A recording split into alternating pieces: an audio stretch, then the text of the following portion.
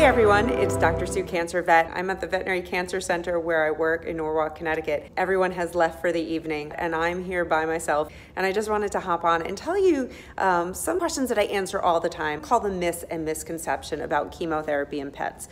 And I know, guys, it's really scary or you're not sure what to do, but I want everyone to know some of these tips, and I hope that they'll help you as you're trying to decide what to do for your pet. I have a couple of other vlogs that can help you with chemotherapy side effects and supplements and things like that. But I want you to know there is reason to be hopeful, and it is important that we educate ourselves about the different options that we have for our pets. Thanks for joining, and I hope that you find this helpful. If you do, please tag, please share, because again, we need to spread information and share hope and knowledge about chemotherapy in pets. All right, so do you know what they are? What are the myths and misconceptions of pets and chemotherapy? Here we go.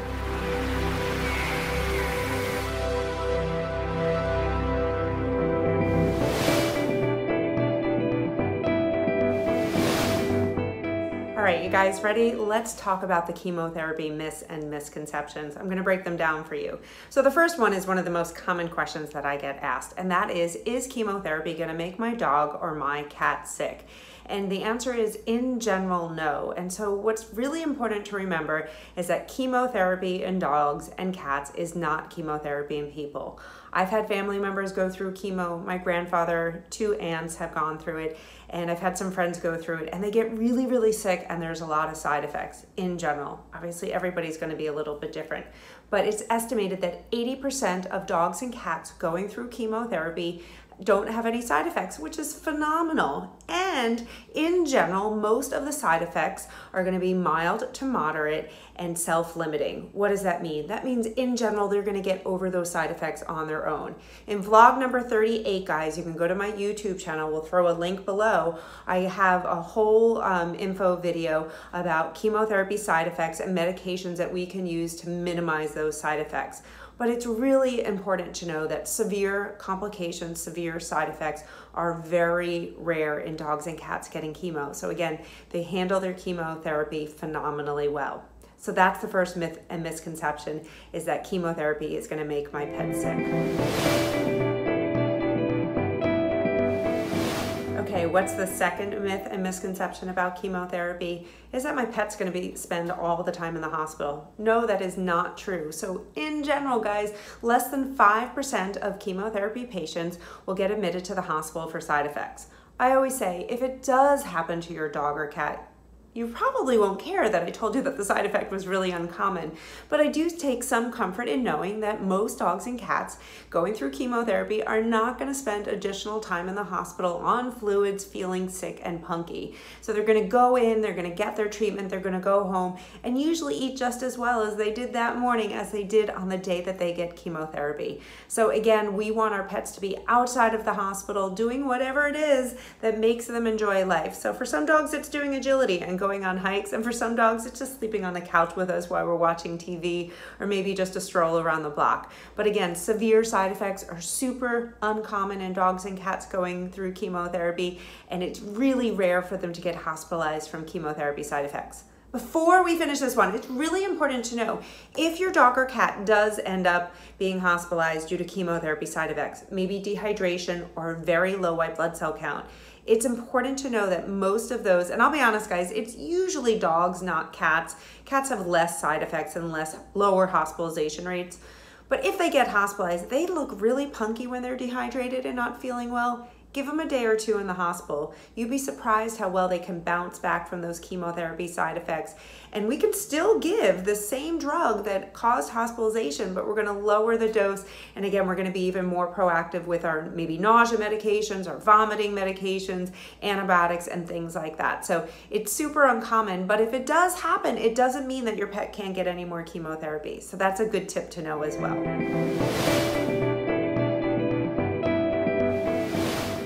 Okay, what is myth number 3? Myth number 3 is that your pet is going to lose all of their hair.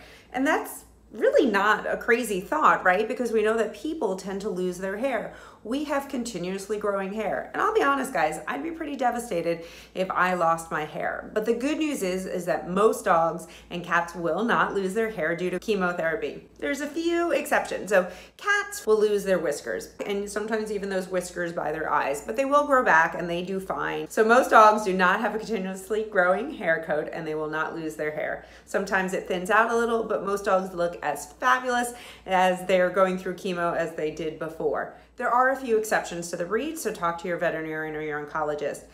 Some of the common ones are Old English Sheepdog, some of the terrier breeds, specifically Scotties and Westies, and definitely poodles. I've made some poodles pretty, they don't completely lose their hair, just some pretty pathetic looking patchy areas. The good news is the dog doesn't look in the mirror and the dog does not care. So again, it's really just something I warn the owners because we like how adorable our pets are, but in general, it's not going to affect their quality of life and their hair will grow back. Think about a lot of the poodle mixed breeds or the golden doodles and labradoodles and stuff like that. So if your dog has some poodle in them, that may make them a little bit more susceptible to hair loss than some of the other breeds. But again, most dogs are going to look just as fabulous as they did on the day they walked into my clinic, and most kitties are going to do well and do fine even if they lose a little bit of their whiskers.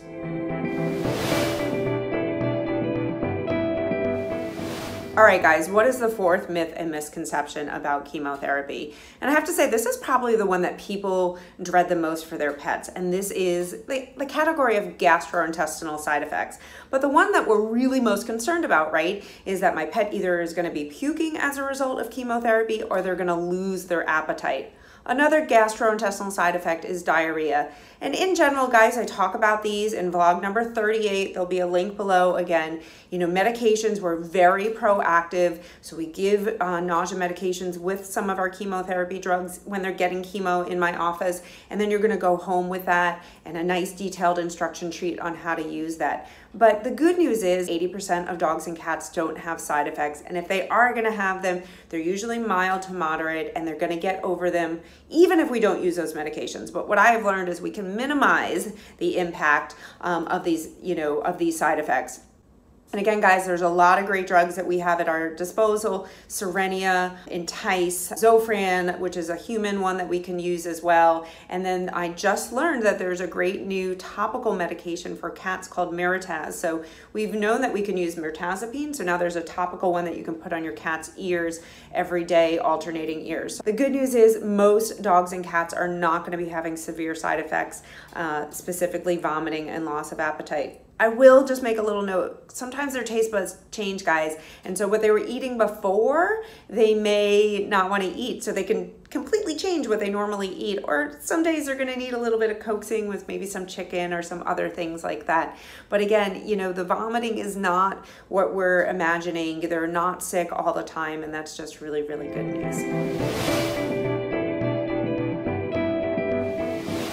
What is another concern? So the fifth myth and misconception that pet owners have about their pets going through chemotherapy is that they're going to be immunocompromised. Why would we think that? It's actually a really reasonable thought because in people, they often get very low white blood cell counts and they're often told to be careful and they're at risk for infections. Like I mentioned in the beginning, the risk of a severely low white blood cell count leading to hospitalization and a systemic infection called sepsis is very uncommon. So we do a really good job monitoring our patients as they're going through chemo and hopefully preventing that infection.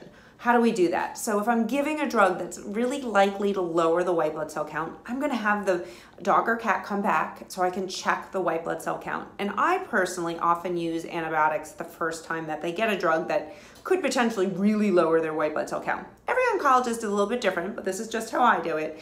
So I'm going to give the drug, the pet's going to start the antibiotics, and then I'm going to check that low white blood cell count. If it gets really low, I may actually add a second antibiotic, and I'm going to adjust that chemotherapy dose. So the next time you come in, that pet's going to get a little less chemotherapy so we can adjust it. Some studies actually suggest that we want their white blood cell count to get a little bit low because it means we're actually giving kind of a good therapeutic dose of chemotherapy. So we're going to watch their white blood cell counts very closely. Sometimes I'm going to delay treatment. But again, take home message is they're not severely immunocompromised and they can continue to do all the things that they did before they started their chemotherapy protocol.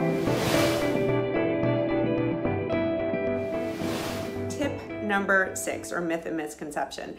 So this really has to do with how dogs versus cats, right? Oh, so, how do they handle chemotherapy? And I always tell people, if I made you guess, dogs, cats, or people, who tolerates chemo the best? Most people are surprised to hear. Do you know who it is? It's cats, right? So a lot of people think, oh, cats can't handle chemo. They're small little creatures. You know what? They have less chemotherapy side effects than dogs. So that's really, really great. Again, dogs and cats as together handle chemotherapy better than people, but it's just a little bit reassuring to know that our little kitty cats in general do better. Unless they having GI side effects like a gastrointestinal, small intestinal lymphoma, lots of my kitties don't even need diarrhea medications as they're going through. But again, we want to be very proactive, so talk to your oncologist or your veterinarian about what medications your kitty needs and your dog needs to hopefully minimize side effects. And don't forget to check out vlog 38. I think I mentioned there's a vlog 38 that talks about my favorite medications to help minimize and prevent chemotherapy side effects. Tip number 7. I hope I haven't lost count. What is tip number 7? So this is one of the myths and misconceptions, is that all chemotherapy protocols are the same and that all cancers are created equal.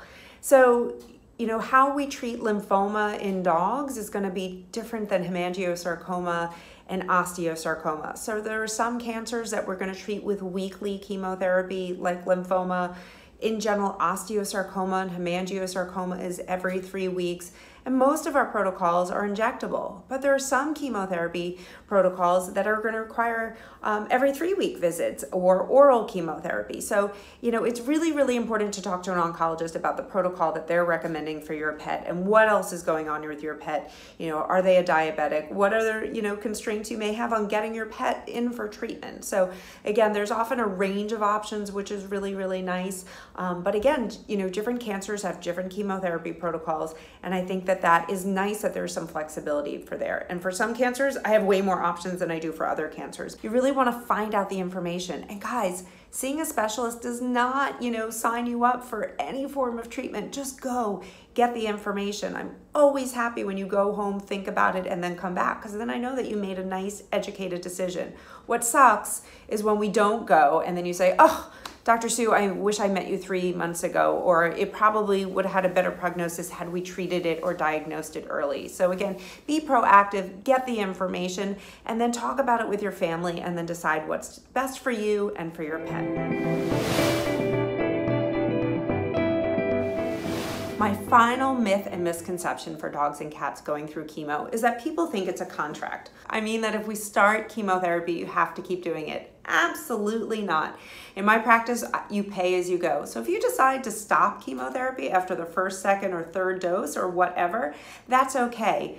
But I have to tell you guys, most of my clients who decide and elect to give their pets chemotherapy after meeting an oncologist and discussing it with me, they're usually really, really happy with how their pets do. Sometimes they say, I can't believe you're giving chemotherapy. It's one of the reasons that I chose to start doing Facebook Lives of chemotherapy and recording them and putting them in my vlogs. Speaking of, please check out my YouTube channel. I think I'm up to about 40 YouTube vlogs, so video blogs of pets getting chemotherapy, and you can see them come in, leave, wagging their tails. But again, most clients, I say, if you're just thinking about it, let's give a dose or two. Let's see how your dog, let's see how your cat handles chemo. And most of my clients keep coming back because they're so surprised how well their pets are doing. And they say, I can't believe they're getting chemotherapy. So again, chemotherapy is not a contract. Talk to your veterinarian, talk to your oncologist, and see what protocol is right for you, and know that you can decide, if you change your mind, that's okay.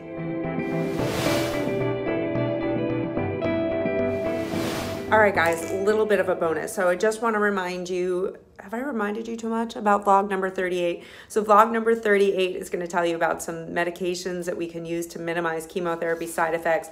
But I also want to remind you, I have chemotherapy information sheets that you can go to my website, Dr. Sue Cancer Vet, and go to the pet owner resource section and you can download. So we have helping your pet through chemotherapy, and then I have a couple of information sheets about chemotherapy as well. So one on regular chemo and this one's on metronomic chemo. Also guys, other bonuses, a little bit of a side note, but you can get skin maps there so you can keep track of your pet's lumps and bumps, because you know I feel really passionate about that. So thanks for joining me. I hope you found this helpful. Chemotherapy is often not as bad as we think it is. So I think it's worth learning about and getting some information, and I really appreciate you taking the time to watch. And if you have any questions, comments, please leave them below. As always, it's an honor and a pleasure to help you through this journey.